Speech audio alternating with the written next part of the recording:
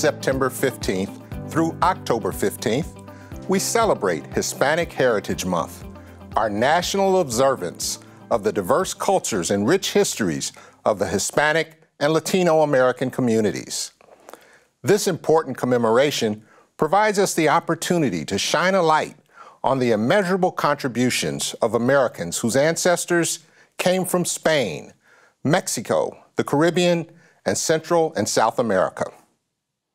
And without question, an integral part of Hispanic Heritage Month is recognizing those awe-inspiring individuals who've played such a crucial role in advancing our country.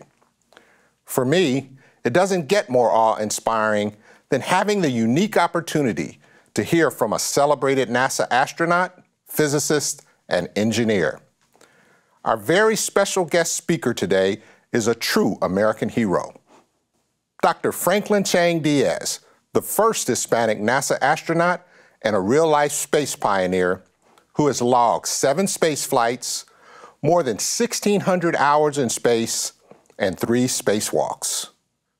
Born and raised in San Jose, Costa Rica, Dr. Chang Díaz dreamed of being an astronaut, and after graduating from high school, he moved to the United States, where he re-enrolled himself in high school in order to learn the language and fully immerse himself in his new country. And immerse himself he did, earning a PhD in plasma physics from MIT in 1977 and becoming a U.S. citizen that very same year. Fast forward to 1986, Dr. Chang Díaz took to the stars for the first time aboard the Space Shuttle Columbia. He returned to space 6 more times, tying the record for the most space flights and helping to change the culture at NASA by showing that scientists, not just fighter pilots, had the right stuff to serve as astronauts. He was instrumental in the construction of the International Space Station, working alongside fellow astronauts from Russia, Japan, Canada, and Europe on its construction, its repair, and its enhancements. He also served as director of the Advanced Space Propulsion Laboratory at the Johnson Space Center from 1993 to 2005, when he retired from NASA and founded Ad Astra Rocket Company, where he has been dedicated to the advancement of the Casimir plasma rocket propulsion technology and the implementation of renewable and green energy solutions. I'm excited to hear Dr. Chang Díaz discuss his own incredible journey, as well as offer insights on how each of us can lead and contribute more impactfully across the 7-Eleven family of brands. Thank you for joining, and please enjoy the discussion with Dr. Chang Díaz.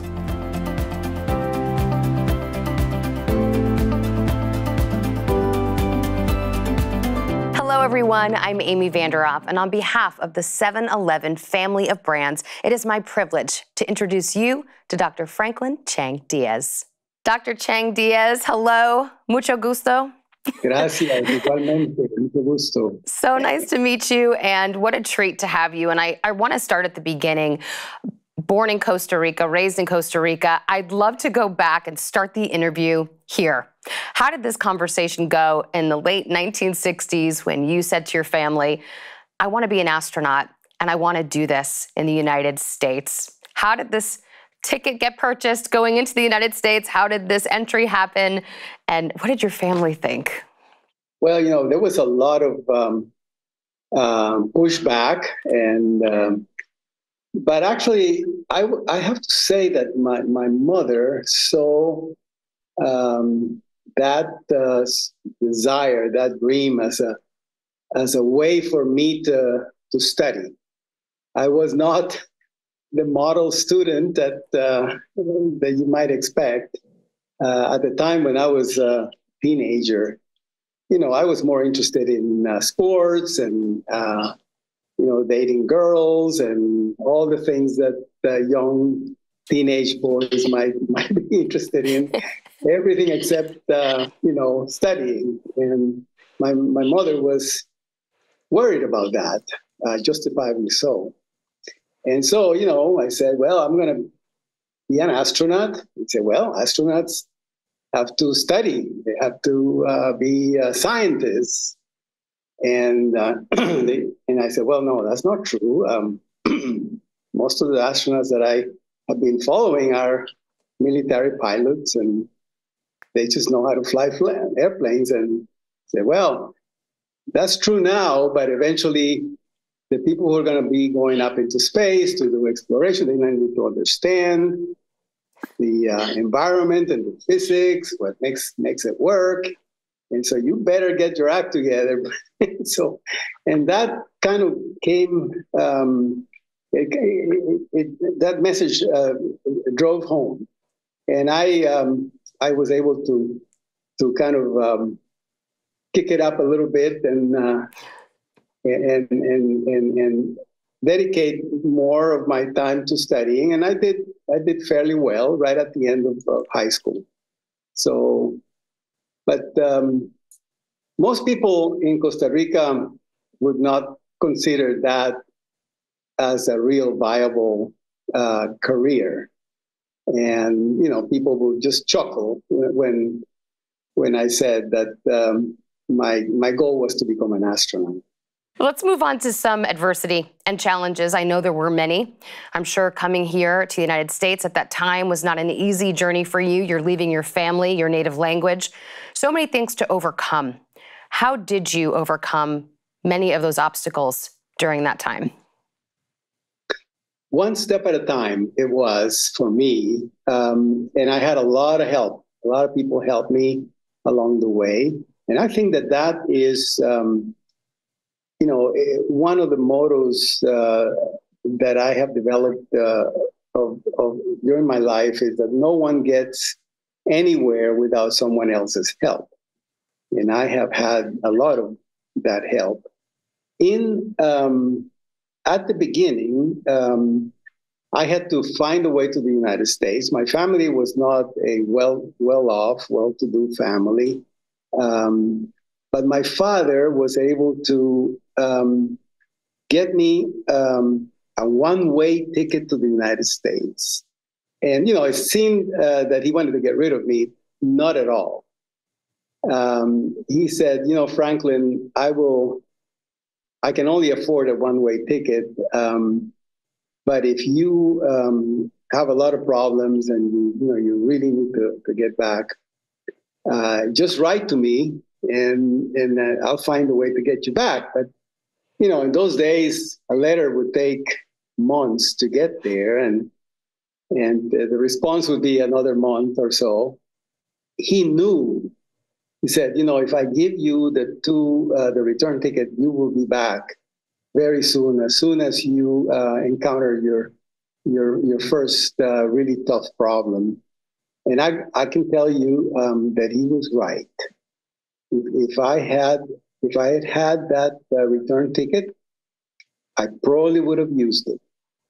And I don't know if I would have come back. But anyway, so all of that happened as it did. And I came to the United States, had to learn English, had to find my way.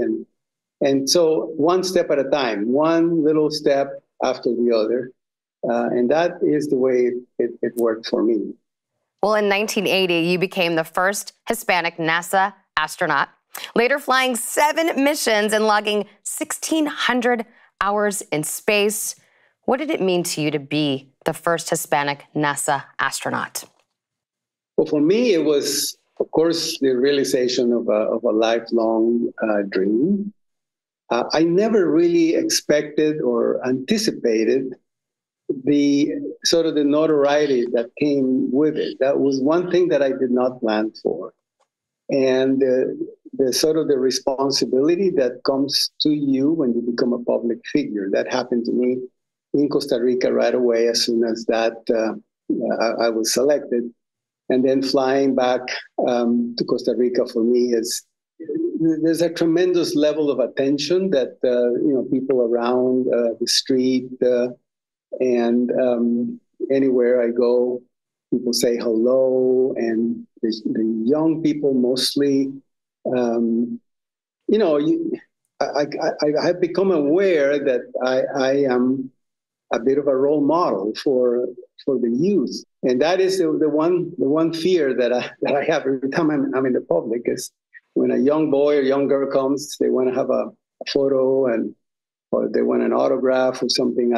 I just drop everything and hey, let's do it, because I felt that if somebody that I looked up to when I was little did,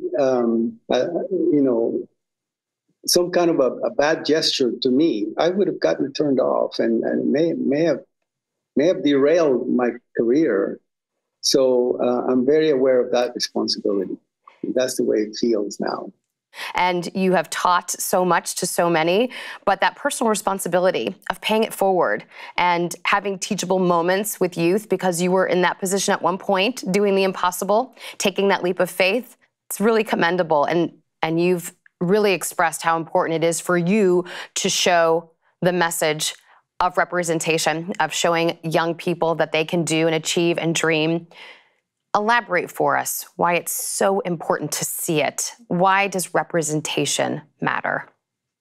That's that's how you relate. That's how you relate to what the things are that you can do. When you see your father, your mother do something, I mean, you relate to these people by your relationship with them. And that tells you, hey, if they can do it, I can do it.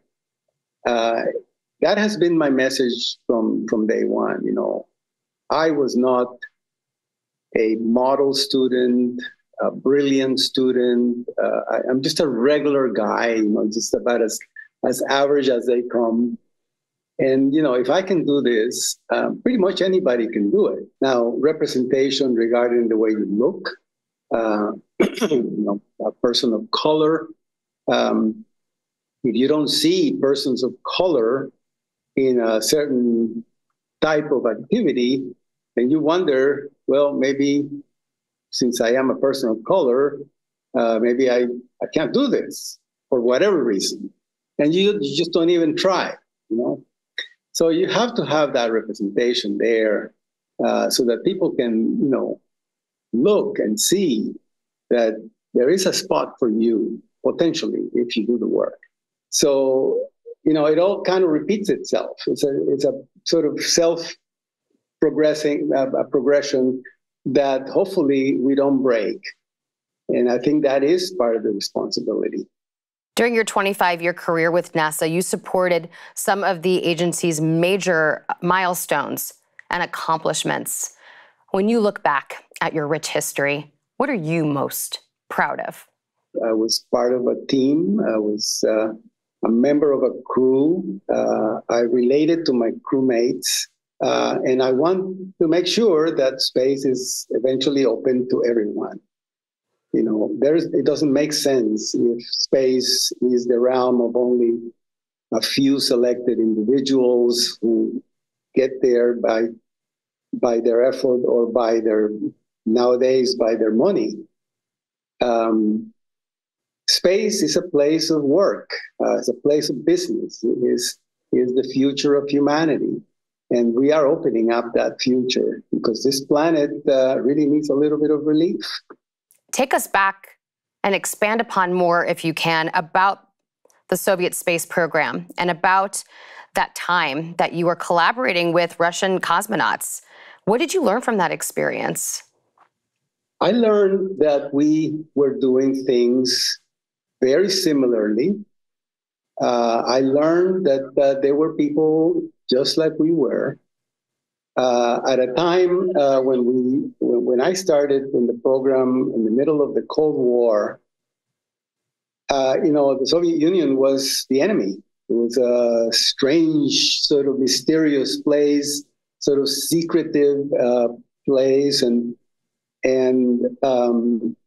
we did not understand their technology well enough.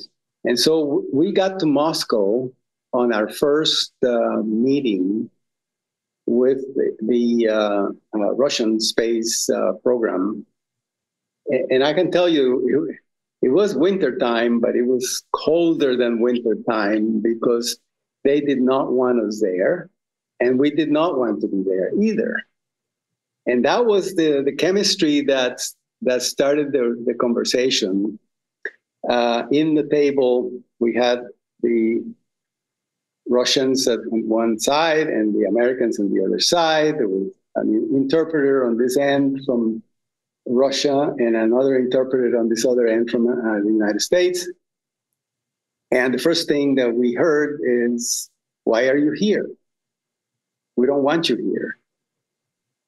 And we said, "Well, we don't want to be here either. But we were told we had to be here." Yeah, and we also were told that we have to do this. So we might as well get to work. And that was the beginning of the relationship. We started to know these folks and get to know their families. They invited us to their home. They opened up their homes, dinners and conversation and discussions. And pretty soon, we just both recognized that we were just the same, that we're not different from each other. We found that we're just regular people, just like everybody else, and they had interests in same interests. They all have spouses and children, and they want to have a good life for their children, just like we do. They worry about the same things, and wonderful people. I mean, I remember that the relationships that we established with the cosmonauts are relationships that are forever, and it was a really nice relationship that evolved over the years, and we had a lot to learn from them, and they had a lot to learn from us. It was a really great thing that we did this. And that is why we ended up on the International Space Station today. I mean, they're just friendships that will never be broken, no matter what happens on the planet. I mean, we just, we share that experience, and that is extremely sacred for us. Hopefully space will help bring people together. You've seen so much change since you came to the United States. As you explained, you've experienced trials and tribulations. You've overcome. You've been able to be adaptable and change as things changed. So many people watching need some inspiration and motivation on that piece of it. Can you explain how you can remain adaptable and, in an ever-changing world, keep pursuing your own path while being flexible in your mind? Adaptability is fundamental. And yes, when I came to the US, for heaven's sakes, the country was tearing itself apart. I mean, it was in the middle of the Vietnam War, the counterculture, the civil rights movement, all the changes in the arts and the music, and all of that going on. And then we landed on the moon, a tremendous achievement that was an achievement of the whole of humanity, not just the United States. I think the thing that I admire the most about the United States is its society is willing to change. Society is not static. It's a society that is malleable, is changing, thanks to a lot of immigrants who come in from different cultures and bring in their traits and their costumes and their ideas, and all of that continues to sort of remake and remanufacture continuously the great American experiment. And that, I think, to me, that's one of the most beautiful things about this country that we just need to preserve.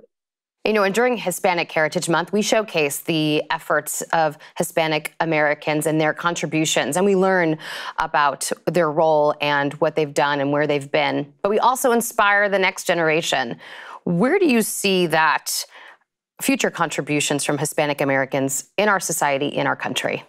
I'd say everywhere, in the arts, in the sciences, in the humanities, in politics. And I think that we have We have everything that it takes, just like every other group that makes up, the quilt of the American society. We have what it takes. And I think Hispanics need to play their role in shaping the ethos of the country. There is a lot going on right now. There's a lot of migration. The planet is changing because of all the changes in the climate. People are moving. People are moving from places where life is very difficult to places where life is less difficult. And the reaction usually is put up barriers, put up walls, put up fences, because we don't want all these folks to come in. That is a problem that we need to address. We need to recognize that we all own this earth. This earth is really for all of us. And we have to find a way to accommodate the needs of our humanity. And Hispanics are just as responsible as everybody else to make sure that that notion is accomplished. Hispanic Americans have contributed already a tremendous amount. It's been a journey of struggle and success and innovation and in many areas. And it's kind of a continuing effort and continued activity, and we need to document that. We need to make sure that that is something people understand and people recognize. I've heard you say many times in multiple interviews, Dr. Chang Díaz, that you consider yourself a global citizen. As you were up in space looking down, we're all the same, we're all human beings. Elaborate on that.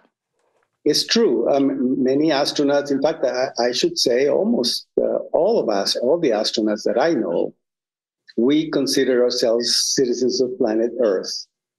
And someday, the day will come when humanity will be mostly living outside of the Earth. And the Earth, I'm talking, maybe 100 years from now, maybe a couple 100 years from now, the Earth, if we take care of it, will essentially become a national park of humanity. A protected area, a patrimony of humanity, and humans will come from all corners of the universe, where humans have now, proliferated and grown to visit their point of origin, where they came from. And that is going to be a beautiful, beautiful thing. This planet will hopefully be preserved for the future generations to know and learn. Now, that means we have to endeavor today to take care of it, because we're not doing so well. All you have to do is look around you these days with all the changes that are going on in our atmosphere and the climate, that we are doing some severe damage to our home planet. As citizens of the Earth, we have the responsibility to protect, this one spaceship, the only one that we have.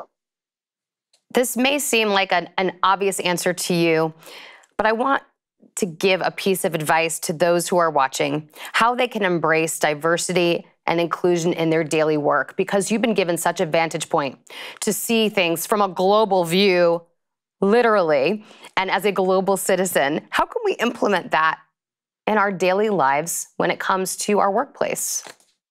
Well, diversity is, as the word implies, is options. Diversity means you have options. You have many things to choose from, and that is the essence of why we want it. If you go to the rainforest, you see the diversity happening right in front of you. All these different flowers and trees and plants and animals, they're all sort of interconnected, and they all change and grow and and evolve into other things. And I mean, to me, diversity is really life. It's life itself. And to shut that off is to seal our demise and to seal our nothingness, our disappearance. We need to encourage that diversity to continue, because that is the nature of human evolution. So the more the better.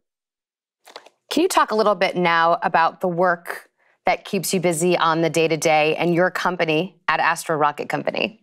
We're trying to enable transportation in space to be fast, reliable, and sustainable, economically sustainable. So we're developing a transportation system, a propulsion system, an engine, a rocket engine that is very different from the chemical engines of today. You can imagine that today we are almost like in the horse and buggy era of transportation as far as space is concerned. We use big chemical rockets to get us to and from space. We need, to develop essentially the railroad, the capability to deliver large quantities of supplies and people, and maintain a logistics supply chain to the moon, to Mars, to other places. And that requires a transportation paradigm shift. And that's what we're doing here in this company. We're developing a propulsion system that will enable you to go, from point A to point B in space much faster, with much less fuel and much more sustainably, economically. That's what we're doing here. And your Costa Rican roots remain at the forefront. It's a big part and an important part of your identity. Can you speak to the 50-year plan to turn Costa Rica into a developed nation by mid-century? Well, in Costa Rica, we are endeavoring to decarbonize the country. That is one of the goals of our company there. We have a small subsidiary in Costa Rica, and we have taken on the topic of green hydrogen. In other words, transform the energy matrix of Costa Rica from hydrocarbons, petroleum-based fuels, diesel, gasoline, natural gas, and those things, into renewable energy, hydrogen. Costa Rica has the advantage that it already has a very clean electric grid. Costa Rica's electric grid is nearly 100% renewable. That is very clean. However, the electric energy in Costa Rica is only 25% of the total energy the country consumes. Most of the energy in the country uses is in transportation. Trucks, buses, trains, cars, airplanes, all those things are still running on fossil fuels. And so our goal is to transform the transportation sector of Costa Rica from fossil-based to hydrogen-based. Hydrogen obtained from water, which we have plenty, and solar energy and wind energy, which we also have plenty. So we can decarbonize the whole economy. That is part of the 50-year plan that we're trying to put together. And we're in a hurry to do this before the mid-century comes up, and, well, certainly before I die. We're going to talk about collaborating with the W.K. Kellogg Foundation by hosting local engineering interns in the field of hydrogen, and this is a passion project of yours. Can you elaborate on that? This is a program that we just started a couple of weeks ago.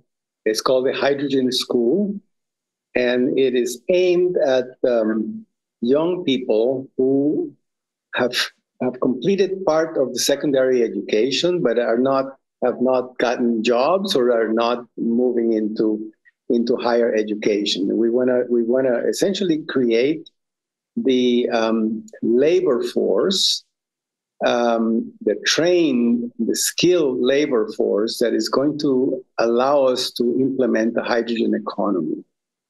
And these are people with skills to do proper fittings, plumbing, welding, electronics, computer control, and all of these high technology jobs that are associated with implementing a hydrogen ecosystem.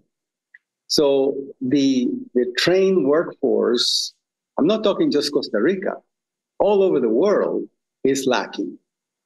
And this is a gap that we're finding worldwide. In Costa Rica, we are addressing it probably for the first time. And we're probably one of the pioneer countries moving into this training environment, just to start getting these young people, working alongside the engineers at Astro Rocket Company to learn the old-fashioned way by doing, side by side with the experts. So they'll be like apprentice in an apprenticeship type, and that is the best way to teach. What a beautiful opportunity for these young interns. When you look back at your career, what lessons related to your grit, your perseverance, or even dealing with everyday failures would you feel comfortable sharing? Maybe an instance where you thought, this is not going to happen, this is not going to work. Maybe you were tempted to call or write to dad and say, send me this one-way ticket back. Yeah. What were those moments where you thought, this is not possible for me? How did you overcome that? Yeah, I think that, if I look at my life, I'd say most of the time, most of the things that I've tried have failed. And I think that the message that I always try to give to the youngsters is that in order to succeed, you have to be ready to fail. Failure is a requirement for success. And I know that at NASA, sometimes the motto is failure is not an option. It is an option. It is always an option. It is an option that you want to consider because you learn from that. I remember my thesis advisor at MIT used to say, Franklin, if you do an experiment and it works perfectly, you have learned nothing. So it's like you really want things to fail because that's how you learn. That's how you find what not to do and how to change course. Now, you don't want failures to be so devastating that it completely kills you. So you have to be careful about the kind of risks that you take. So one important approach that I have always taken has been that you make little steps, but more frequent, rather than gigantic leaps, every blue moon, So sometimes people get paralyzed by analyzing every potential option or result from a step. And, at the end of the day, you just have to take the step. You just have to go and do it. And then you'll find out. Now, you need to know that if you make a small step and you fail, you're not going to die. And so you're going to be bruised and you're going to be really hurt. You're going to be out of money or you're going to be somewhere you don't want to be. But hey, so be it. That's part of life. So the lesson is multiple steps, small steps, very frequent, rather than leaps, infrequent. You have such a great mental toughness about you, and I think that's going to be the biggest takeaway. There's so many fascinating things about your life, your culture, your history, but your mental toughness is really resonating here. And I think about your times of space travel. You have to have mental toughness. I can't imagine that you could do the assignments that you've done without having that piece activated. How did you learn that, or have you always had it? Well, I've been always maybe that's one of the things I was made with. I tend to be extremely stubborn. I don't give up. It's very hard to get me to give up. So that maybe stubbornness has gotten me far. Now you want to carefully manage that stubbornness, not to be at a point where you just, beat yourself against the wall, knowing that it's just going to be the same result over and over, and it's a dead end. You have to know when to change and when to take a course correction and when to adapt and make things a little different. But persistence has been a trait that I must have inherited from somebody in my family. I didn't grow it myself. I just probably came from the factory with it. In the season of life that you're in, having accomplished so much and you've got passion projects ahead of you, what are you most excited about personally for what's next? Well, I tell people that I feel like I never grew up. I'm still like a little kid going to play in my playpen every day and looking forward to it. I got all my toys, and to me, coming to work here is not like work. I mean, I look forward to it. I get up in the morning. Hey, I'm getting ready to go to this rocket laboratory. I'm building rockets, doing all this. Doing all this technology is really, to me, is very energizing. I just wish everyone felt like I do, getting up in the morning to tackle a problem like what I'm trying to do. It's just like a little kid that never grew up. What do you hope is next for space exploration? I think that the next thing is, and it's already happening, is that the private sector is going to take on an increasingly important role in the business of space. There's a lot of interesting business opportunities that are going to develop for all of humanity in space.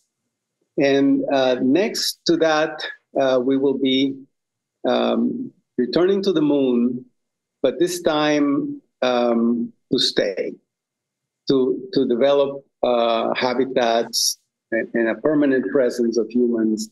Again, very much with the private sector, very engaged in this whole process. And then on to other planets. Mars beckons, and beyond that, the moons of Jupiter, the moons of Saturn, and the rest of the solar system. So that, to me, are the steps that are coming down the line. The future looks absolutely enticing and beautiful for young people. I wish maybe sometimes that I could be another high school student again and repeat this journey one more time, because it was so much fun. It was so enjoyable and so great. With all its pitfalls and problems, I still would not change anything. Can you leave us with maybe a story of a time when you were looking back down on planet Earth while you were away, something that really just resonated with you? Give us another good Think in Pictures story, if you could, of what your day-to-day was like and what you saw.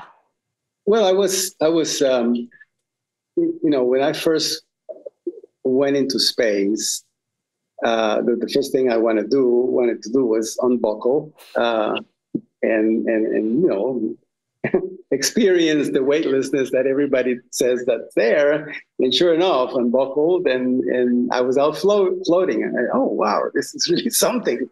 And then the next thing you want to do, every astronaut is like that. You want to go look out the window. And I tell you, the first time I ever saw the Earth, I have to say it is the most beautiful thing that you ever saw.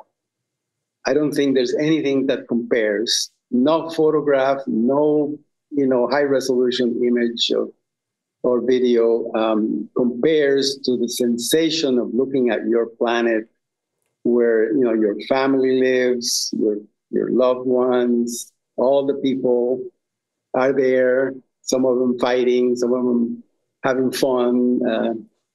They're all there, and you're here far. It gives you a sense of tremendous power for one end, and it makes you feel very small at the same time. Those two sensations, and the other just great experience for me was the first time I walked outside of the spacecraft for just because of luck. I was riding on the end of the robotic arm, about 50 feet away from the spacecraft, and we went into the night. And we were flying over the South Pacific, and we crossed the Aurora Australis, and I flew right through it, and I could see all this, beautiful colors of plasma all around me. I just thought I was in some kind of a dream. It was an amazing, just an amazing experience. And every time I remember it, it just gives me goosebumps. Just you telling it gives me goosebumps. It must seem when you're experiencing at that heightened level, everything else seems a little less significant. All of the day-to-day, all of the things we analyze, all the things we stress about, when you're at that global scale, seeing what you saw, it really helps just put the day-to-day in perspective. That is correct. They call it the overview effect, and I highly encourage it. I hope you get a chance to experience it. Dr. Chang Díaz, I love how you perfectly illustrated from your vantage point, being in space, that you truly feel like not just a citizen of the US, but a global citizen. I think we can all take away that nugget of truth in our everyday lives and see ourselves for the differences, for the parts that may not always go smoothly, thinking of ourselves as one unit operating together. Global citizen. And on behalf of 7-Eleven family of brands, Dr. Franklin Chang Díaz, thank you so much for celebrating Hispanic Heritage Month with us.